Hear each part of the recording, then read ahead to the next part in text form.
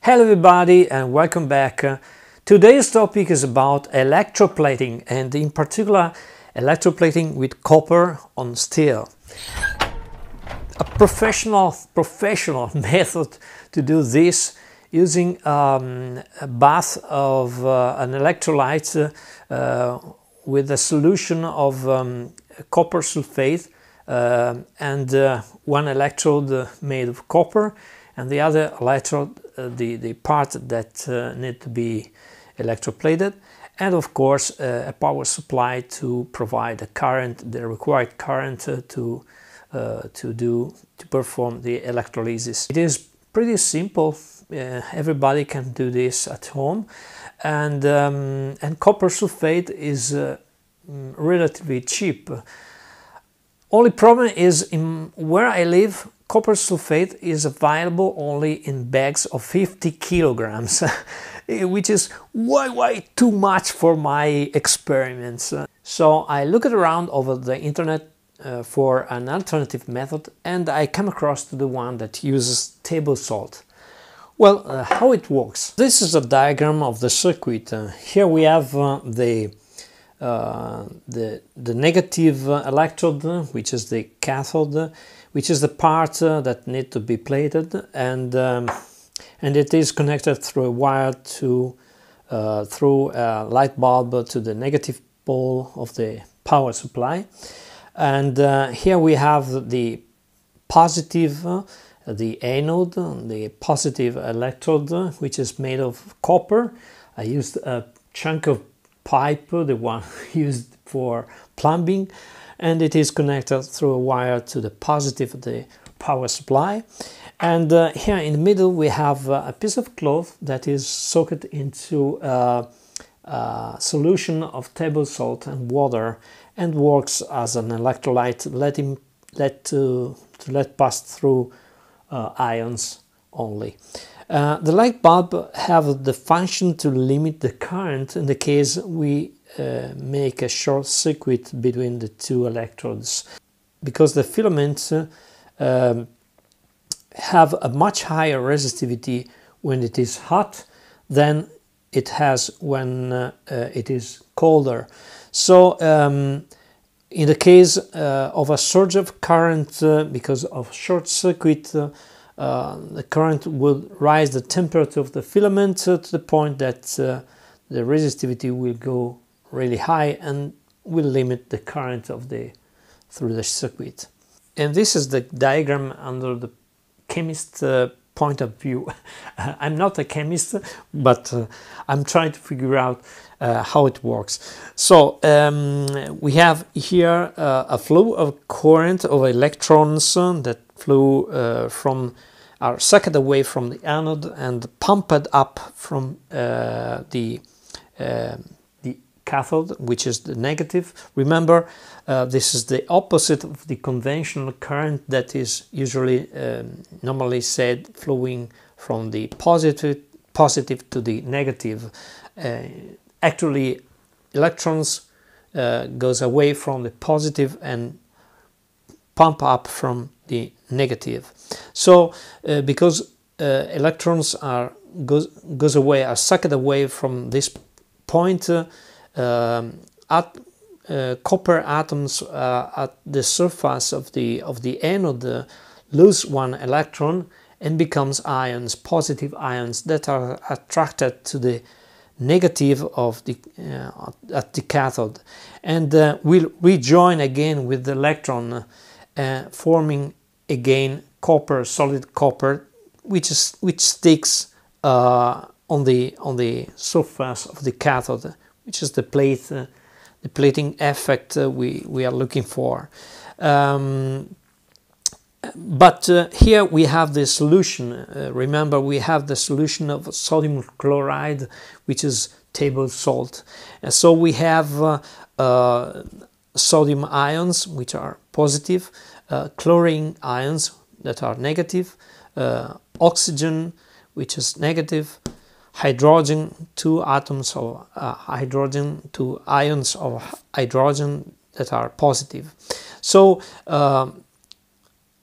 oxygen and hydrogen will join together, making oxyhydrogen group, which will join with the sodium, making sodium hydroxide, and two ions of hydrogen will join together, making hydrogen gas, which goes away. And in fact, we will see small bubbles going up from the reaction when we do the electrolysis, and that is the hydrogen that goes away from the electrolyte. And some chlorine will join with will bend with the copper ions, making some copper chloride at the surface of the anode. And here the sodium hydroxide will join with the copper, with solid copper, making some oxides, maybe cuprous oxide, which is red, reddish, orange, yellowish, and cupric oxide, which is black. We see these colors on the surface of the material. So I wanted to try to improve this process, and I come up with the idea to use a lemon, because lemon juice mostly contains ascorbic acid and citric acid, and citric acid will combine with sodium hydroxide, making some kind of citrate. Also, I thought to experiment vinegar, which is acetic acid, and which would combine with sodium hydroxide, making some kind of acetate, depending by the concentration. That's what was my idea. That's my guess. However, if there is someone among you that is a chemist or have more knowledge about this, please let your comment in the section below. But remember, this is just for fun, so let's see how it worked. This is the piece of steel, mild steel, that will be electroplated, and of course it is necessary to clean up the part very well. So I used hand cleaning paste to remove any grime, oil, grease, and so on. Because I'm not satisfied, I used even acetone to remove any possible residue of oil. And that's it. Look at that, shiny. And this is the lemon from which I extracted the juice that contains acid, ascorbic acid, and citric acid.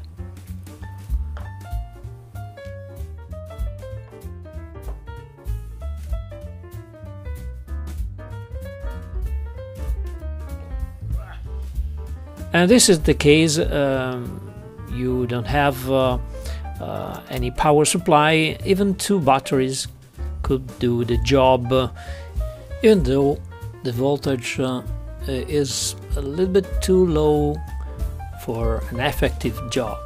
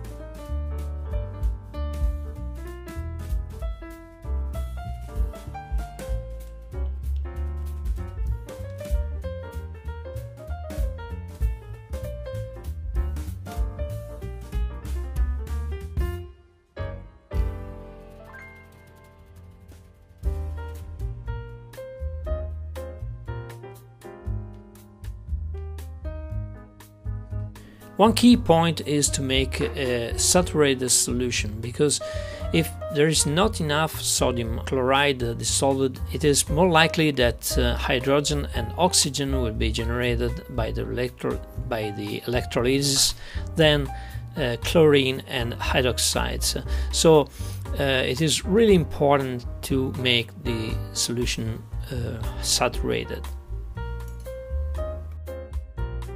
You see, the salt no longer dissolves into the water, so this is the sign that the solution is saturated. For this experiment I added about 50% of lemon juice, but in a further experiment I've seen that less than 10% of acetic acid is much better. And this piece of cloth is used as a bridge for the ions and to hold the electrolyte, and it is better to use a spongy fabric made out of cotton. The battery is here. We have here the positive, the red. The other side of the lamp, we go to the piece of metal that we want to plate. So we put the metal just above the wire, and the lamp is connected in series, so in the case we make a short, the lamp turns on, and this is to limit the current that flows through the batteries. First we cover the electrode with a little bit of cloth, like so, soak it into the solution, like so, and we start plating. A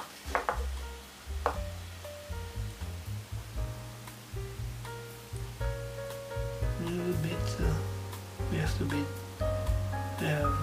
we have to be patient,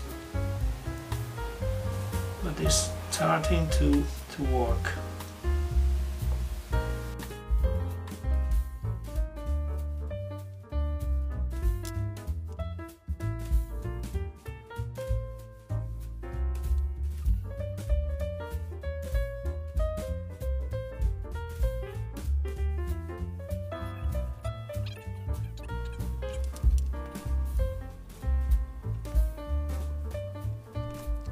The motion back and forward is useful to prevent the formation of spikes, copper spikes through the cloth that could cause short circuits, and to make a more uniform plating. And here I'm adding a little bit more acetic acid.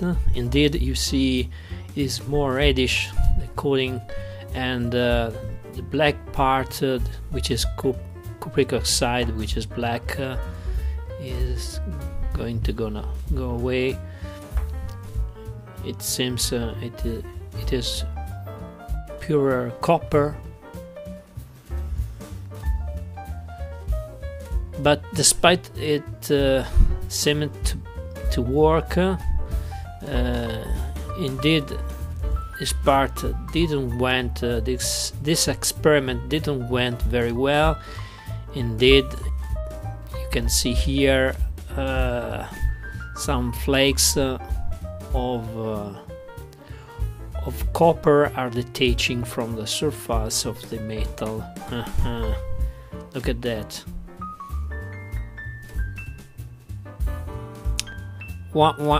This experiment didn't work very well. And here you can see pressing with a thumbnail is enough to make it go away. So this experiment didn't work, and the addition of citric acid didn't work very well. And this time is the second experiment with the acetic acid. At the beginning it seems to work well with the clear layer of copper, but as soon as the layer becomes thicker, a lot of cupric and cuprous oxide happens because it is black, but there's more cupric oxide which is reddish than cuprous, which is somewhat a good sign. But eventually, after cleaning up the part, it appears evidently that the experiment didn't work. And this time is the table salt only experiment, the one that you find everywhere online. And as you can see, a lot of cuprous oxide is formed. I think it is cuprous oxide in microcrystalline form because it is yellow, and because, as you will see later in the video, it turns red when concentrated and green once it is oxidized. And because I think sodium hydroxide reacts with copper before it even reaches the surface of the metal, reducing the efficacy of the plating, and therefore taking that long time to plate the part. But eventually it becomes plated, and when it is plated, it's plated very well. It has a good adherence, and it is perfectly smooth. Look at that. It is really nice, beautiful. Under magnified view you can see the quality of the plating that has been obtained with this simple method. So just using table salt is enough to get a decent, if not good, plating, copper plating. But there is some room for improvements, and I've seen that adding 3 to 5% of citric acid give better performance and good results. So let's try again with another combination of less citric acid, and this time it seems it went quite good. The coating is uniform and really nice.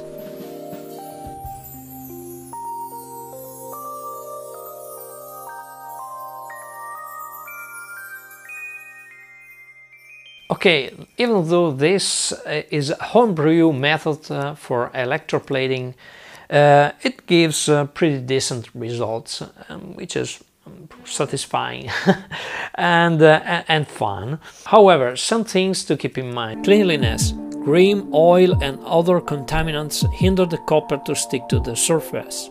Voltage. Too low voltage won't let the electrolysis to happen, particularly when bubbling happens, as with table salt only, because more hydrogen is generated at the cathode. Best voltage I found is 5 volt.